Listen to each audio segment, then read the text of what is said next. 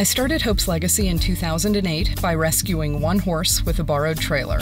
Since then, we've taken in roughly 150 horses who've been abused, neglected, or surrendered. For some, it was just a matter of finding the right home, but for others, it was about finding a purpose again.